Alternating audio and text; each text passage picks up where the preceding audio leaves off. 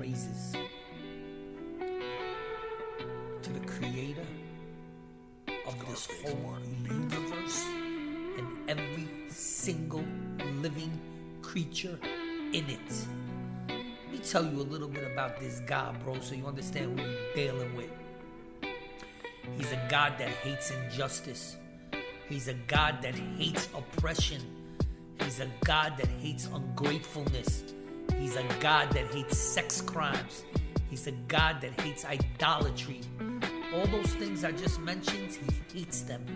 You understand? Because they take his children away from him. He would also hate somebody that tried to take your children away from you. Here, they try to make your kid wear a mask. You ready to kill somebody. You understand? He's a God that will do everything for you. I can't even say everything in his power, because everything is in his power. You understand? Let me tell you guys, man, you don't understand, man.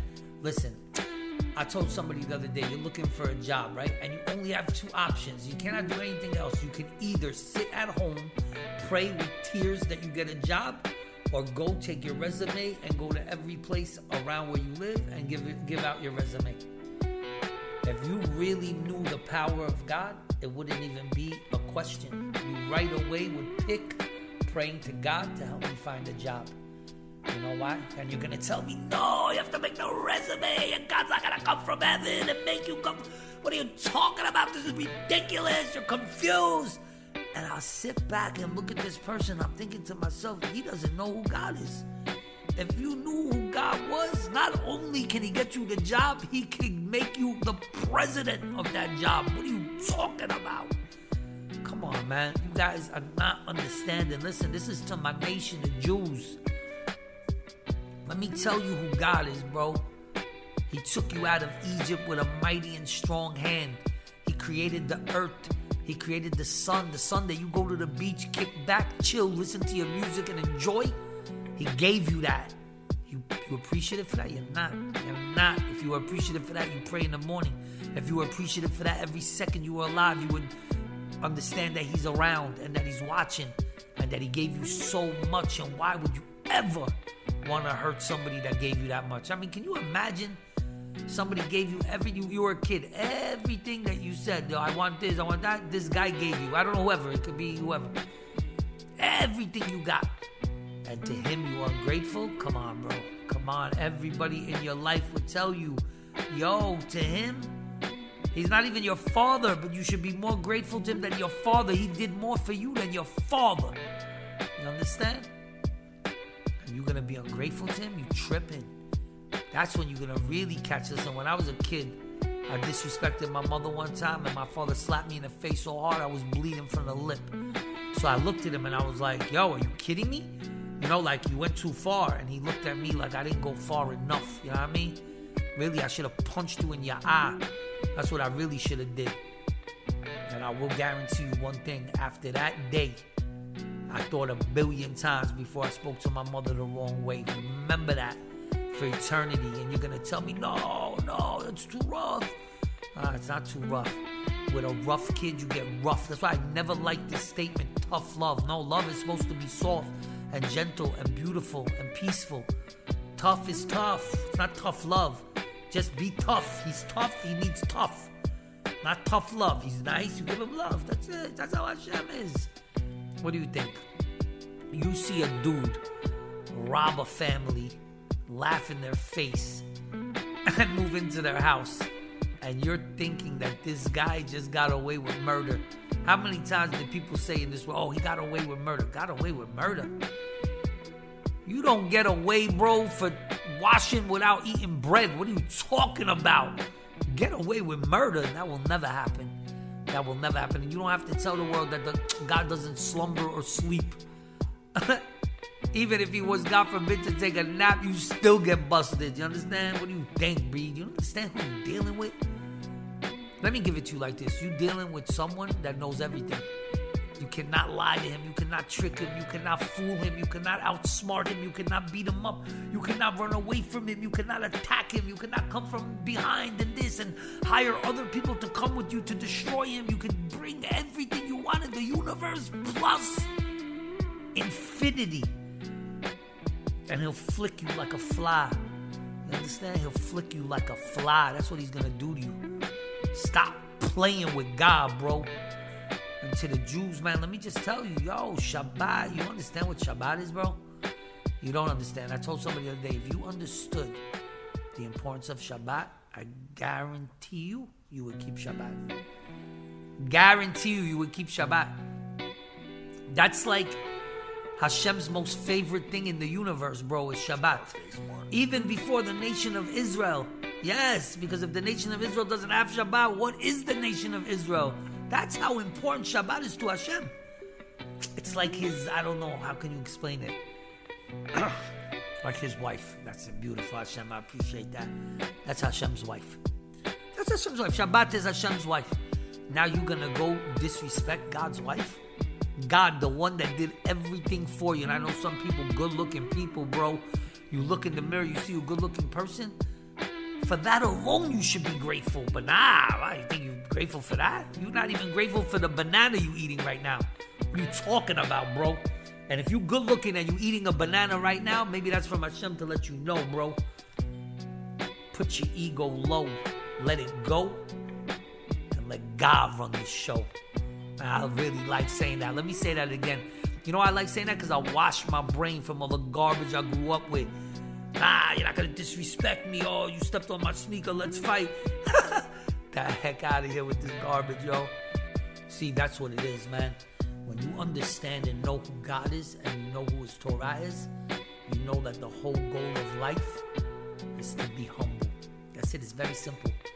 Humble, you keep Shabbat. Humble, you'll respect your mom. Humble, you'll be a giant in heaven if you're humble. That's why I have a book. I wish I was a nerd. Why? Why you want to be a nerd? Nerds, they get made fun of. They're like, oh, they're weak. They're wimps. They're this. They'll never get a girl. This, that.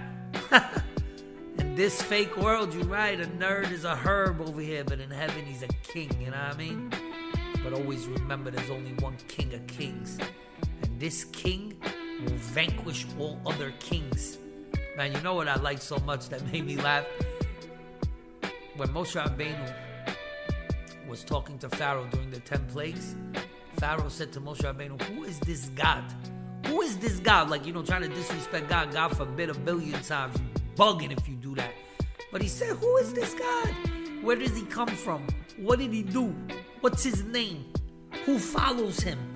Has he done anything I've ever heard of? And I'm thinking to myself, yo, he gave you life, bro. Are you crazy? Man, I don't even want to tell you, bro. That's why Moshe Rabbeinu the most humble. You see, somebody like me, I would have probably taken the staff, I would have banged it on the floor and said, are you crazy? Who is this God? You're breathing right now because of this God. But, nah, that's not the way of God. The way of God is how Moshe Rabbeinu did it. All he does is just look up to Shamayim, stretch out the staff. Sometimes he made Aaron stretch out the staff. You know why? Because the water saved his life, so he wasn't allowed to touch the water when it turned to dam. You understand? Because they used to worship the dam. And I told my mother something beautiful today. And this is so deep. This is the Torah. The Torah is deeper than, I don't care, bro, anything you could ever bring in front of my face. Because the Torah is life, you understand? And psychology combined. And that's when you go deep. So I told my mother, I said, you know what it says in the Torah? For God forbid a person rapes an animal, that they kill him and the animal. So most people right away, they're like, why would you kill the animal? Like, that's not justice. If God is the God of justice, why are you killing the animal? So I tell them, listen, think for a second. You're having mercy on the animal, but you're not even thinking about God. So he said, what do you mean thinking about God? I say, no, you don't understand. If this animal is allowed to live and is not killed, what's going to happen is a huge desecration of God's name, because people are going to know a Jew did a dirty act with this animal. So to protect the honor of God's name, he kills the animal. You understand? That's deep. And I'll give you another example where he does it. Somebody would say, why did they kill the animals in Egypt? The animals suffered, no? They had to get killed. They died along with the people in the plagues. What goes on? I'll tell you what goes on. That when they started to use those animals as gods, God says, no, I'm the only God. So since it's a desecration to my name that they made a sheep a god, I'm going to kill the animals as well. That is deep. And even that is justice. Because maybe some of these animals, I don't know, bro. A lot of this reincarnation is so deep. You would never understand how a dude could come back in a sheep, go to sleep. You know what I mean? Maybe you have a dream and they break it down to you. But listen, I'll give it to you deep right now, man. I'll give it to you deep right now. Listen to me. Just follow me, man. Just don't go nuts with what I'm about to say. Just listen with respect. And then after I'm done, if you don't agree with me, we good. All right? Cool? Cool. I appreciate that. All right, listen. Gay people come back reincarnated in dogs. Now, first of all, when you look at your dog, you look at them in the eye, they look human. We all know it. You see the connection that people have with dogs. It's not normal. Right? So we understand it? Great. I never see somebody like that with an iguana. You'll see one or two. But not like with a dog. A dog, they're ready to die for this dog, bro. It's a connection that's very deep. So you'd say if God is going to reincarnate a gay person into an animal, why would he choose a dog? You know why a dog? Because it's all mida keneged mida. When they go have their act, they do it like a dog. It's disgusting, but we have to talk. Because this is in the Torah. The Torah talks about homosexuality and how disgusting. It's an abomination. It's beyond gross. It's not natural. That's it. That's before even the Torah. Then on top of it, the morality, the disgustingness. Yeah. Even talking about it, bro, it's dirty to talk about it. Crazy. But let's think. So they do it like a dog. They're affectionate like dogs. A lot of them can be very like egotistical, you understand? Because they come out, they feel proud, liberated, this, that. Here, look at the gay pride parade. They're gonna come with a flag of the rainbow, shove it in God's face, God forbid, partying and celebrating that they're gay. In Israel, in Jerusalem. Yo, that to me is the greatest proof that the Satan is a genius, which is God, because God made the Satan, you understand? He's the genius. He's the mega genius. But he made the Satan a genius, you know? To give him permission to play with his children. Why? Why would somebody give somebody permission to punish and play with his children? Why? Because your kid is arrogant. Your kid is smug. Your kid has no respect. Your kid is rude. Your kid couldn't care less about anybody else, about his selfish self, you understand? That's why a father would do that. Man, not me. Love you, Hashem, for teaching me how to speak. But if there was a father in this world that had a son that was the biggest bully, spit on people, you know, whatever, just a nasty kid, and he saw him in the park bullying kids, and if he was a real good father, you know what he would do? He would get one of the kids, like a tough kid in the neighborhood, to go beat him up and humble him. That's what a real good father would do. You tell me when you're talking, you're gonna get somebody to beat up your kid. You're the worst father that ever lived. You should talk to him. You should give him a hug. And you tell me we did that. The kid's not changing, bro. This kid is a nasty kid. What do you don't think? They're kids like this? And you gotta break them sometimes. You know what I mean? Let them know, bro. Let them know that God is running the show no matter how tough you are. Man, he will humble you with somebody. Could be even some little dude that doesn't even look tough. Could be the most amazing fighter in the universe. Could choke you out, bro, in front of your whole fam. What you think? That's how you know there's a God. That's how you know there's a God. Like Rabbi Akiva said, when the water dropped into the stone and made a hole, that's when I knew there was a God. How could something so soft penetrate something so hard? You know how? Over time and pressure. Boom, boom, boom, boom. That's how. You understand? This beat is really dope, yo. I like this beat a lot. Usually I don't make beats, you know, like talks, these kind of beats, but this one just has a special esoteric feel to it, like a spiritual feel. And I like that because the spirit opens up the spirit to let me hear it. You know what I mean? I like that. Almost want to rhyme right now, but I won't. But actually, you know what? I could kick a quick rhyme about God. Let's see. Let's do it like this. All right, let's go. Yo, check out the flow in. The one who made the rain and the snow in. He be the one, yo, that sits on the throne in. And you busy giving love to a dog with the bone in. Did you pray to God? Did you thank him for the life you had? It's easy, not chicka hard. No, you couldn't care less. You got money, but you never made a blessing. How could it be the ungratefulness I see. You made God punish Jews real quick. See, I start to catch in the flow when I know when I do it how I do it. Cold till they frozen. You give cold, you get. Yo, it back, that's how it go. Measure for the measure facts. That's the way in. There's two sections in hell. One's hot, the other's where the devil playing. Where it's cold, where it's freezing, dude. Yo, for the people that were cold, you see it's easy. Breaking down the cipher rhymes in the middle of a speech. And who could do that when they teaching? Man, the ego big, put it down and stop acting like a clown. And I like that. All right, listen, that just reminded me something dope. I didn't even think that freestyle was that good, but I'm going to keep it because it's live and it's real. You know what I mean? That's why. But it reminded me of the prophet Shmuel that he announced, I'm the seer. So Hashem said, oh yeah, you're the seer. You're going to go around like you're the big shot, the big prophet. He said, now go tell me which one of Ishai's sons is the next king. Yalla, tell me. He didn't know. He went to all the sons, none of them. And then finally he realized the only son was this one in the back with the sheep. The little shepherd boy that nobody even liked. King David. Such a amazing mind. The way he wrote about Hashem, bro, is beautiful, bro.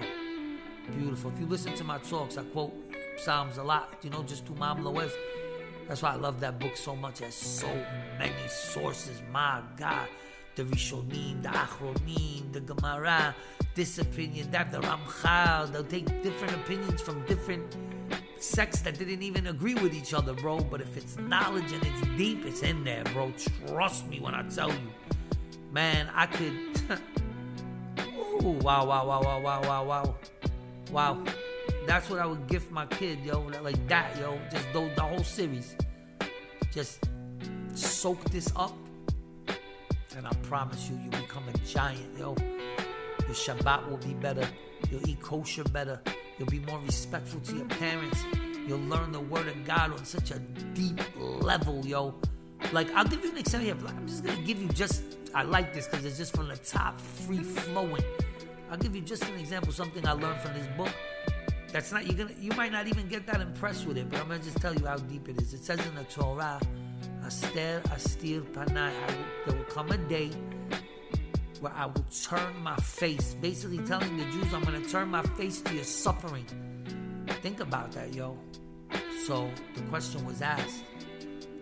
I think it was some rabbi in the Holocaust who called out. He said, why, Hashem? How can it be Astir Panai that you're going to turn your face on us? So you know what Hashem answered him? The only reason I turned my face on you is because you turned your face to me. That's what Hashem told him. You understand? It's deep, bro. Deep. Think about it for a second. It's all measure for measure. You're going to drive around on a motorcycle at 6:35 in the morning every day for 3 months? Waking up every single person on that strip? You're going to get punished. Probably with your motorcycle and probably with your ears, bro. Because that's where the sin emanates from. You understand? Hashem, I love you so much that you give me the power, the strength, and the ability to speak your word because it's so beautiful, yo. You wouldn't even believe me if I told you I was in a spaceship right now in the middle of space, floating, loving life next to God. Of course I'm not. I'm in my crib chilling. But I promise you, bro, my spirit feels hot up in heaven right now. And that's such a beautiful feeling, bro. How can I intimate to you how I feel right now? I cannot, bro. I can't, actually. I can't. I just did. That's how I feel. I feel like I'm in the heavens right now, chilling, because that's how the word of God will make a soul feel, bro. It will lift your soul up to heaven, bro. That's what I tell my mom. I said, okay, I gotta go. I love you. I'm about to blast off to heaven. Word up, man, because when I study the Torah, that's exactly how I feel, like I'm in heaven. It's a feeling of such Satanist, bro. I don't explain it, bro. It's like you're so sated, you're so satisfied, you're lacking nothing. You feel good. You feel calm. You feel Benoach. And that's what Hashem wants me to tell you right now. So simple, but so deep. Noach matzah chen b'nei Hashem. Moses. He also found favor in the eyes of Hashem. But we're talking about Noach matzah chen b'nei Hashem. That's what it says about Noach. So the question is, how do you find favor? How do you find chen b'nei Hashem? How do you find favor in the eyes of God? The answer is in the name Noach. Noach, be peaceful. Be at comfort with yourself. Be calm. Be trusting. Be loving. Be Benoach. And the most beautiful thing is if you take the letters in the name Noach and flip them, what does it spell? Chen. Favor. Noach. Matzah chen b'nei Hashem. If you want to find favor in the eyes of God, put your ego down and make peace. That's the message that Hashem chose for me to give to the universe, and I'm proud to bring it. You understand? If you want to really find favor in the eyes of God and get close to God, I'm telling you, do that, and you're going to be blessed 1,000,000,000 times, bro. Because when a person has something to say and they keep their mouth shut, they get blessed, and it's a lot. Because Hashem loves when you trust Him. Hashem, can you imagine if your father had the ability to do something for you and he told you he was going to do it and you doubted him? You know how it would insult your father. But he knows he can do it. He's telling you, bro, I got you, bro. I got you. So if you say, you know what, Dad, whatever you say, I believe. Because you came through for me so many times in the past. The father would be more likely to do it for him. When you trust Hashem, you show him respect. When you trust Hashem, you show him love. When you trust Hashem, you're a king in this world, bro. I promise you. Just like Hashem told the Jews, bro, if you behave, I will make you fathers and mothers to kings, to nobles, to princes, to royalty. But if you forsake me and you leave me, then I'll leave you in the hands of the Goyim. And when I get the Goyim hot and bothered, they're not pleasant to you. They'll attack you. They'll jump up and go nuts. You understand? You know what's crazy? The Jews blame anti-Semitism on the Goyim, when in actuality they should blame it on themselves. The only reason that Hashem makes a Goy be anti-Semitic towards a Jew is because the sins of the Jews brings that upon us. Don't you understand how it works? We always focus on the wrong thing. No, we're gonna focus. Oh, he drew a Jewish star on a grave. Oh no, he drew a swastika on a grave. And you're like, that's disgusting. Hashem destroy him for that for eternity. But let's think, why would Hashem allow a goy to disrespect this great? Because it's a message to us. I'm allowing this to happen because you're not doing what I'm telling you to do. You're forsaking me again like you did in the past. You got fat and kicked. You got comfortable. You know it's amazing. Hashem's mercy. I don't even know how to really say this, but let me put it to you like this. The fact that Hashem's mercy is so deep and so beautiful, it almost makes the people believe that I'm getting away with it. Like it's crazy. So it's like you would think it's not in God's best interest to be merciful. Wrong. It is. You know why? Because when He's merciful, He exposes you. For 50 years, you're going to be ungrateful to God? Get out of here, bro. Get out of here. It's not going to fly, you know what I mean? Not here and not in any other universe. The justice, the truth is always followed by the peace. Remember that.